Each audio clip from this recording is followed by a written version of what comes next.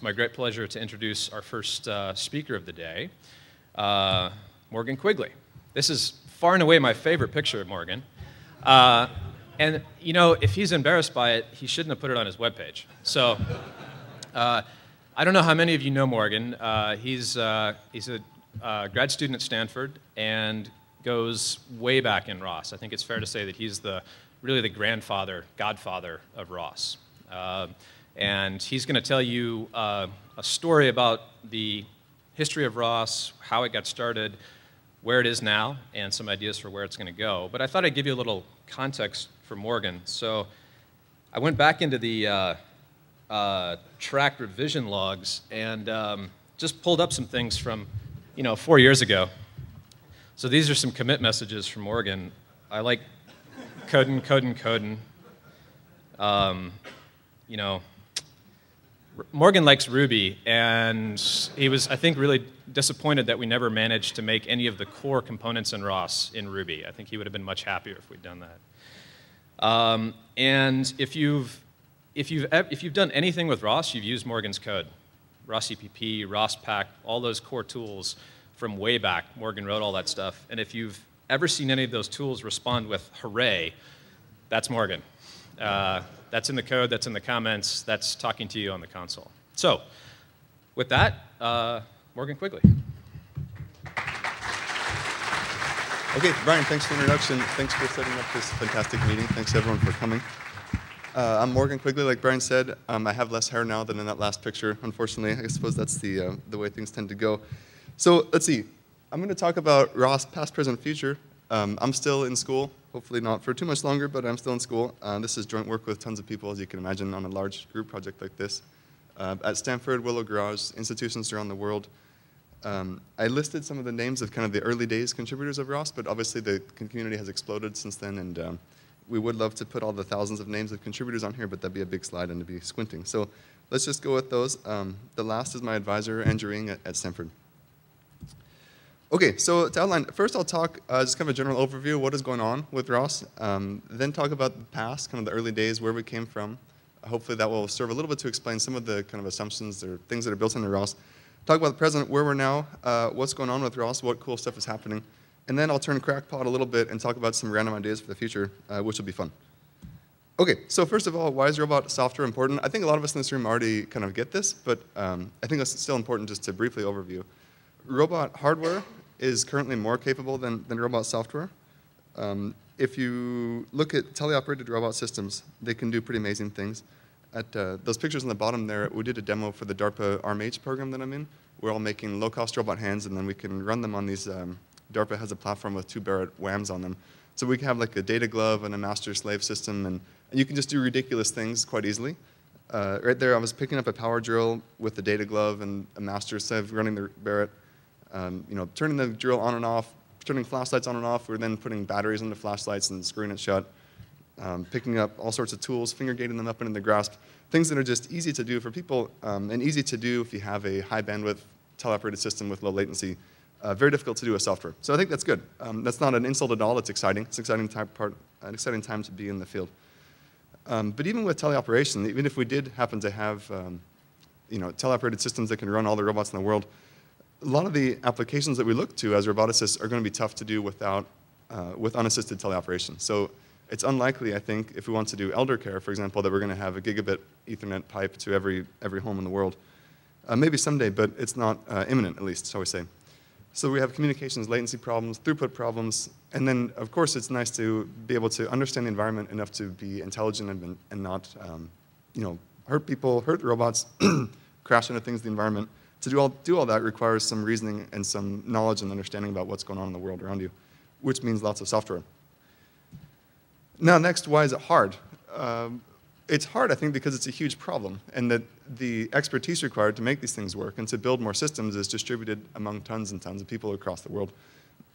To get all those things to work together implies mass integration of everyone's work, tying lots of systems together, tying lots of knowledge bases together, lots of cultural issues as well as technical issues there.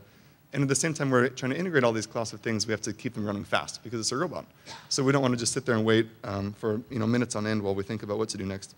It just looks bad on videos. Okay.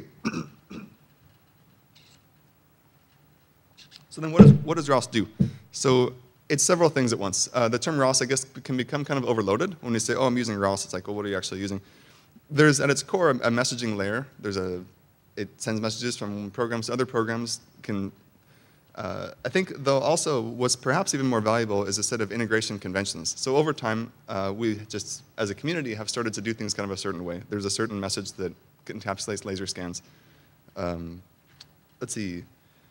There's also useful common tools, like tools to log data, tools to show things on the screen. Those are also valuable. And sometimes when we say we're using ROS, really that's what we mean is we're using these visualization tools or these particular data streaming tools. There's also implementations of algorithms that we read about in papers that are now vetted and in code.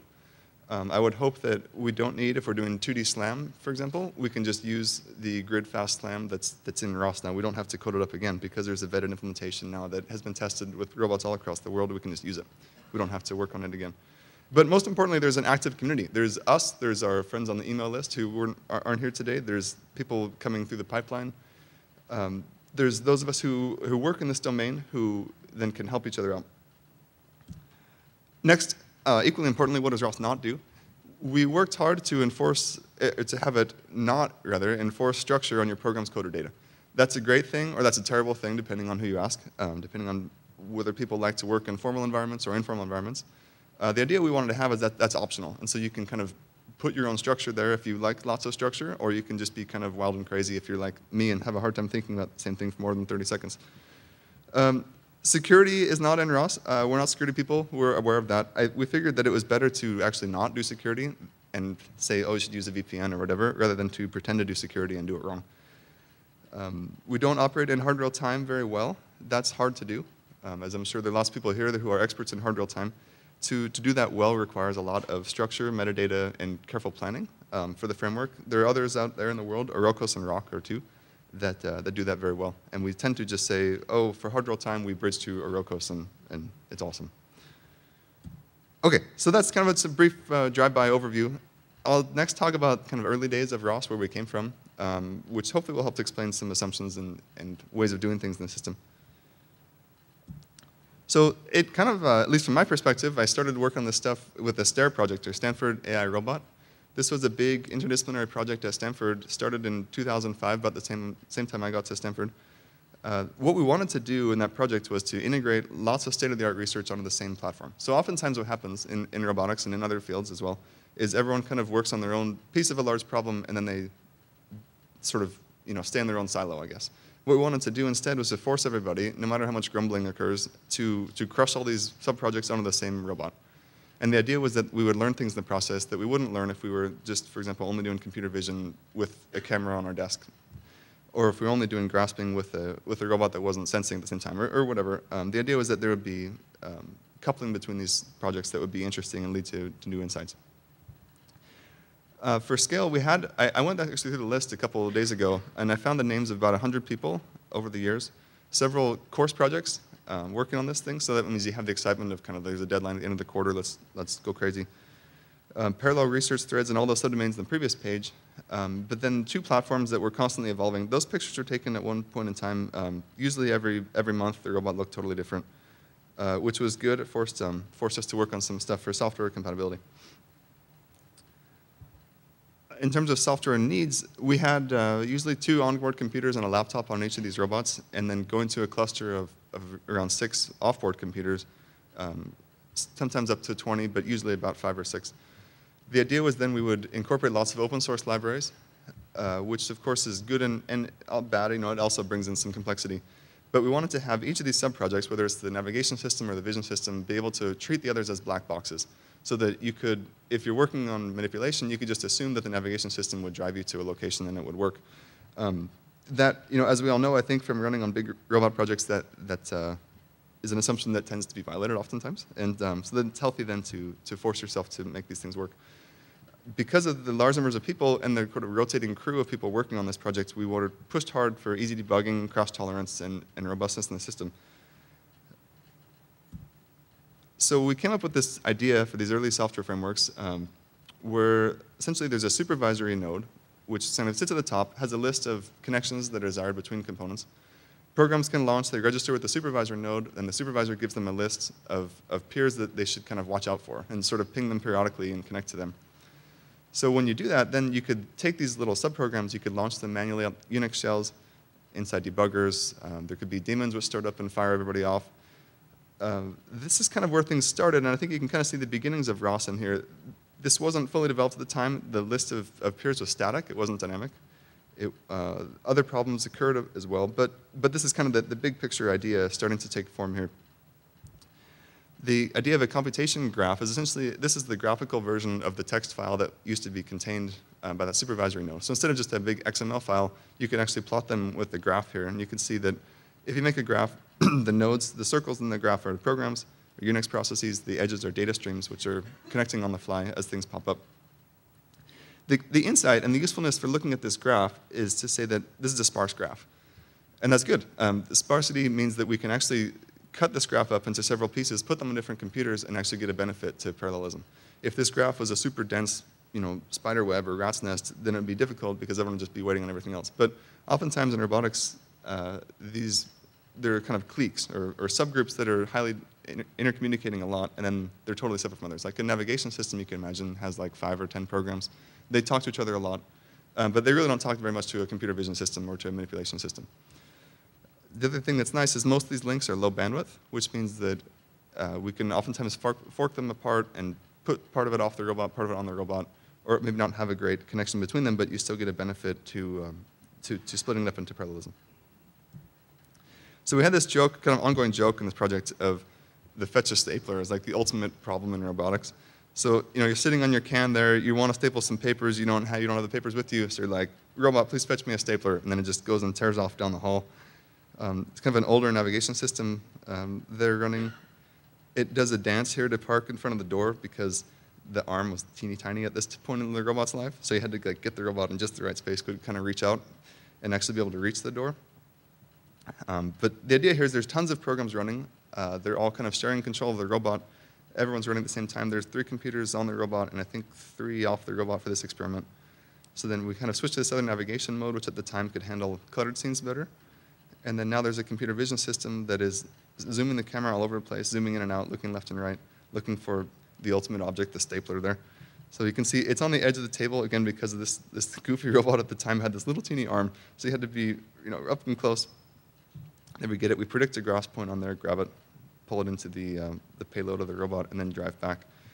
The point isn't necessarily that the stapler fetching problem is like the ultimate problem for mankind. It's rather that the idea of integrating tons of subsystems onto a single robot causes you and forces you to learn interdependencies between systems, and the idea of kind of this big picture of a complex robot doing complex tasks is sort of forces you to deal with them, I guess, when you're all running together.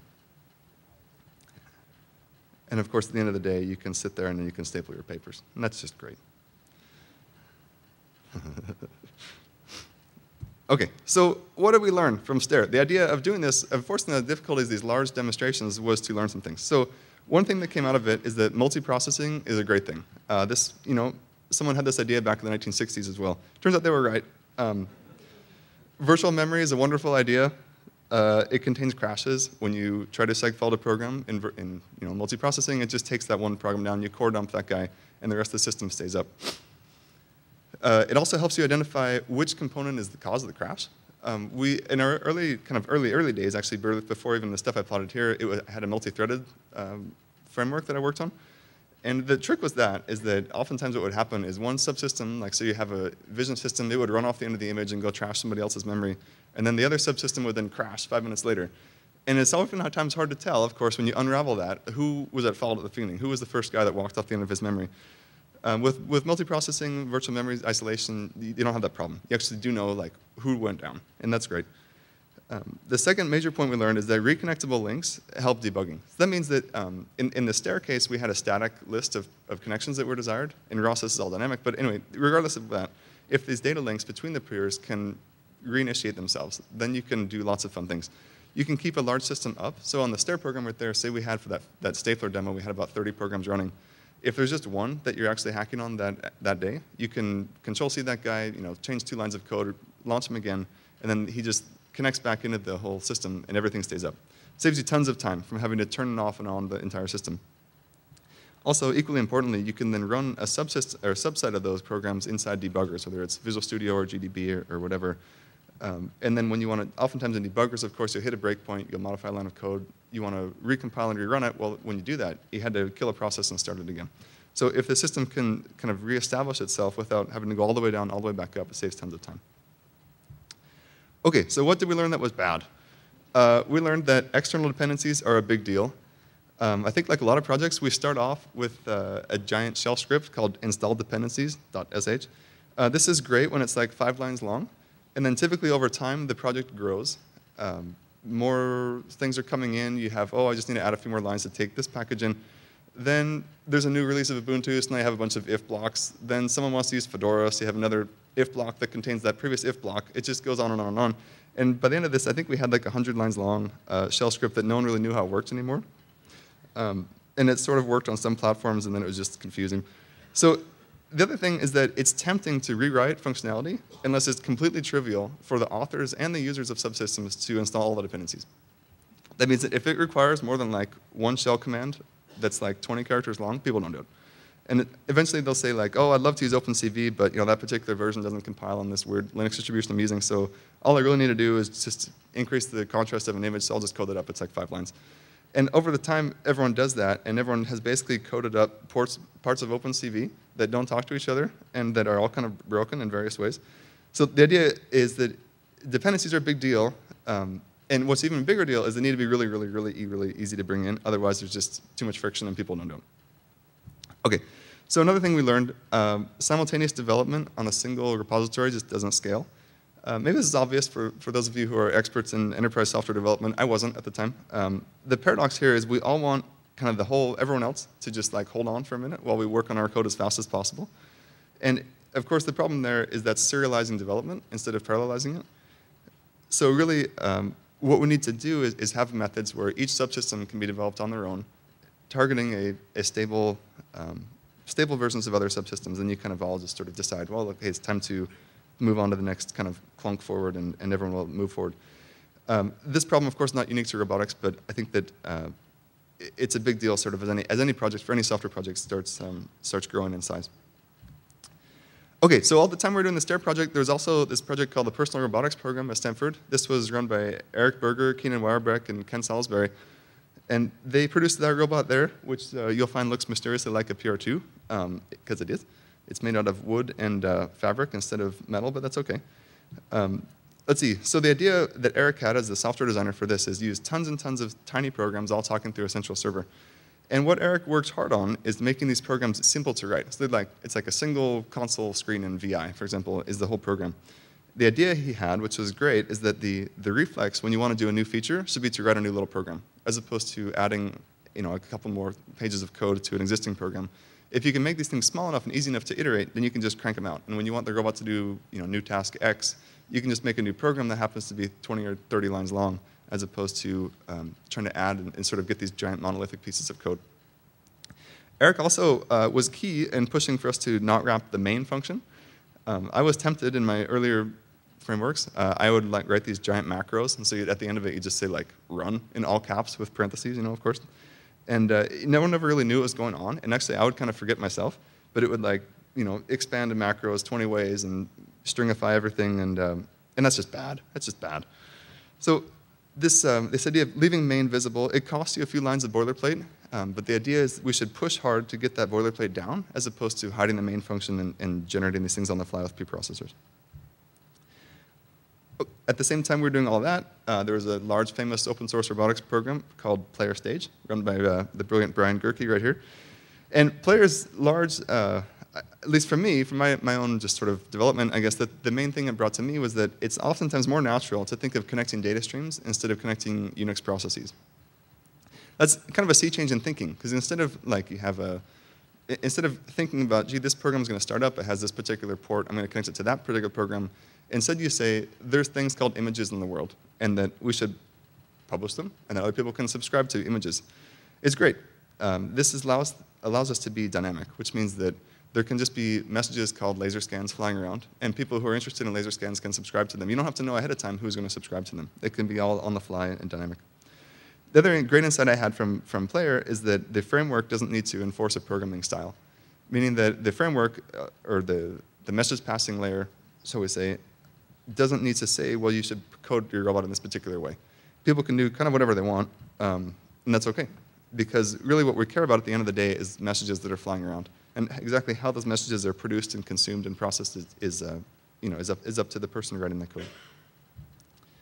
So at the end of this little list of goals, I guess, that we all kind of brought to the table was, let's be flexible. Let's let people do kind of whatever they want. If they want to be highly formalized, that's great. They can do that. If they want to just be wild and crazy, they can do that too. Let's be thin, meaning don't wrap up main. Let's use as many libraries as possible. Let's try even to encourage folks to push functionality into libraries. So you can have, for example, a command line version of a program, or as well as a ROS node library of a program. You can also pull the library out and use it in someone else's robotics framework too. That's great. Multilingual. I'm sort of a C++ person from way back. What I've discovered is that people who write in Python get more done faster. So I'm trying to learn that. Open source is a good thing. It's tricky, though, to make sure you can get people to all agree on that. And one way that seems to work better is to use the BSD license, because that's sort of been known. There are companies such as Apple Computer who do great things with BSD licensed open source code. So that's why we want BSD, is to encourage commercial take on the thing and not have to worry about any kind of licensing difficulties at all, because BSD is known to be commercial safe, I guess. OK, so that's kind of early days stuff. Now I'll do kind of a whirlwind tour of what's going on in ROS. It's tricky in a group like this because I think there are lots of us here who have used ROS for a while. There are lots of us here also who are just getting into the system. So some of this will probably be too slow, and some of it will be too fast for various parts of the community here, and that's OK. So here's a bunch of robots. They all run ROS. It's neat. Let's see. So architecturally, it's a peer-to-peer distributed system, which means that there are lots of small programs. We call them nodes if you plot them in a graphical sense. There's a master program sitting on top, but that's really only a name service. Think of it like DNS, in that it's who you call when you want to find out who your peers are and where they live. So even though there is a master, everyone's connected to it, there's not actually a lot of bandwidth to the master at all. It really ends up being a bunch of queries, and it doesn't get hammered too bad. So the communication, the bulk of these data streams are over TCP or UDP between Unix peer-to-peer processes. So each process comes up, he launches a socket, and then the master tells them where to find these sockets, and then they start blasting data directly to each other. So a simple, probably the simplest situation is pipelines, when you have one program feeds the next, feeds the next. So in this little case, we have a camera driver node. It's talking over some magic peripheral bus to a camera, but that's OK. No one else needs to know exactly what peripheral bus or how that's happening, because at the end of the day, all it does is publish an image message, a stream of these things. So then there's another face recognition guy, and all he does is take in images. It doesn't care where images come from. They can come from disk. They can come from live cameras. Really what it's doing is its own black box. It's looking for faces and pictures. And then it outputs little data structures called faces, which maybe is a matrix or something. Those then feed a dialog manager, just in this little example. It really doesn't care who's upstream of it or who's downstream. Really what it's trying to do is look for faces and think about, did I see this person before? Should I talk to them? That outputs text strings in this example, which then go to speech synthesis. Again, the point of here is that each of these black boxes is isolated from the others. And it really doesn't matter. We could take them out of this particular pipeline and put them in a different pipeline. And the hope is that these things are generic enough and that the flexibility there in the framework such that these are reusable.